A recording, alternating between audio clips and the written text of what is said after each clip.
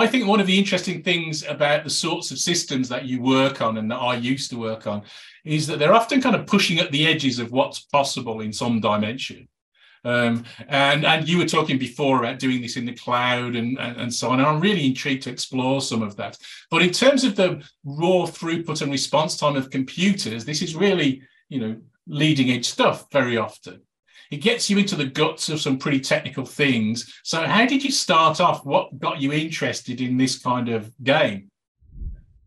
Yeah, absolutely. I think it is very much as simple as, I took a performance programming course in college as an impressionable sophomore, went to a career fair and got roped into this wonderful world of exchanges. I wanted to, sort of run machines like they were sort of race cars, and I was very interested in the inner workings of memory and building responsive systems.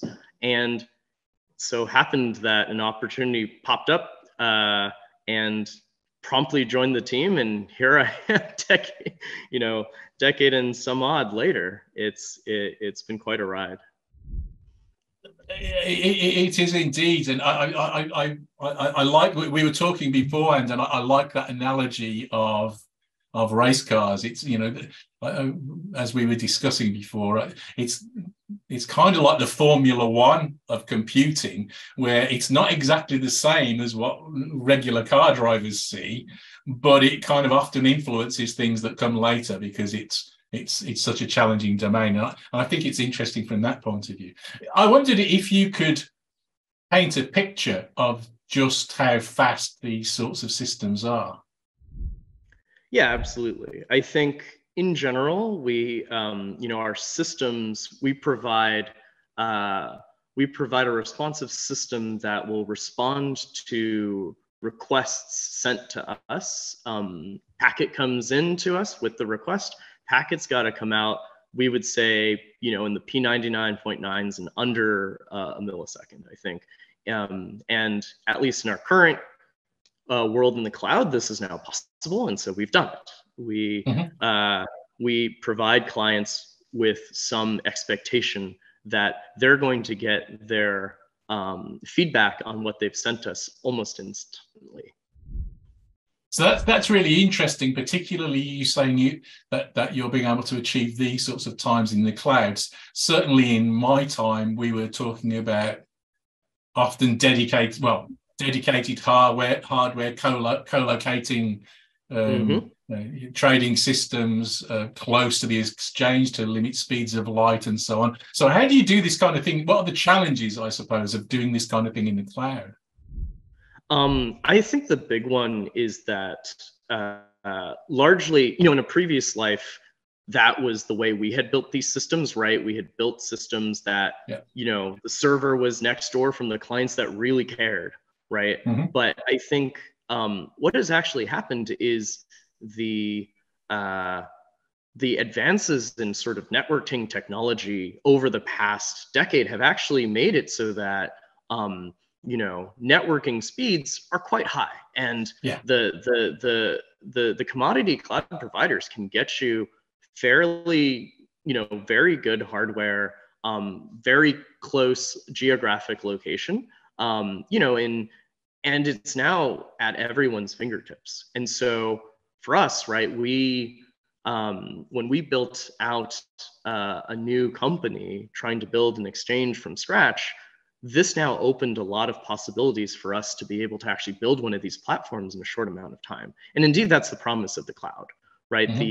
You trade off sort of stability of owning the hardware you've got yourself for the ability to spin up anything at your fingertips in an infrastructure as code manner. You don't need to now provision teams of folks who've got lots of experience wiring Ethernet and InfiniBand and SolarFlare cards together. A lot of this stuff is actually now out there for all of us to play with. So this now democratizes access to capital markets in a way that I think is going to be a huge change in the future. I assume though that the nature of the that substrate that you're relying on in the cloud is kind of different to if you're buying a regular kind of website that that's going to be scaling through sharding and denormalize the data and all of those sorts of things, because a lot of those problems are not really, those mechanisms aren't really open to you in the same way, I assume. So I think that there's sort of some famous numbers out there, sort of the 10 things, 10 numbers every programmer should know, and there's a lot of actual great public information out there about what the actual latencies are between various things. And Yeah. what you can do is you find yourself building from first principles, right? If I know that a write out to a managed database is X number of milliseconds, it makes the question very simple. You then will not use some of that stuff in the hot path if you want to provide low latency. But it actually is a great exercise in actually removing most of the tooling that you're maybe assuming you're bringing into any software endeavor, and you're actually picking and choosing. You're going out to the store and picking the tools that you want to get what you need. And some things clearly don't apply right now for those timescales, but you have to keep things very simple. Mm-hmm.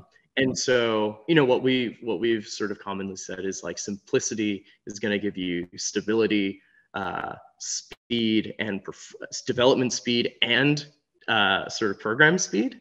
And so you're piecing together you're composing together little technologies and concepts, and actually making very simple systems that you then productionize and harden, using all of the principles that you've developed building sort of web scale systems in the cloud, right? So yeah.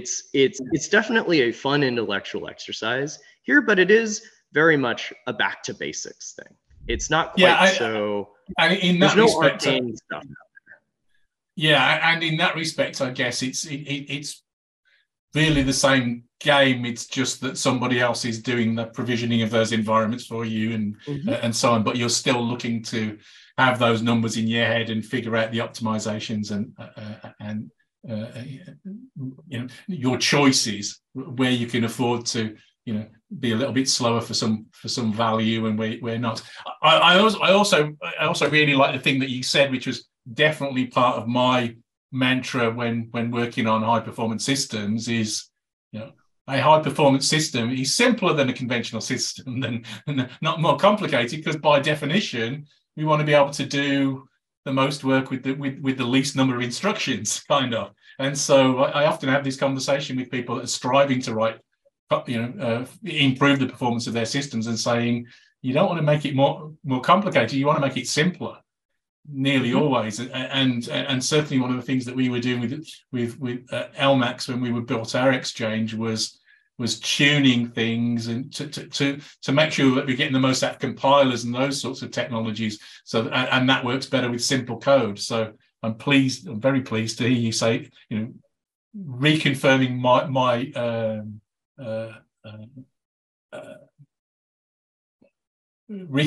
my prejudices, I suppose. Yeah, I think a big piece in sort of the software world is, there's all in sundry awesome, great technologies that are all really fun. And indeed, a lot of those technologies are near and dear to my heart. It's the way that they're implemented. It's all very interesting, and you want to sort of build up this huge tool chest of a lot of things. But I think when you're going at the edges, you've got to strip away most things and really focus on what is necessary. And so less is definitely more when it comes to ultra low latency.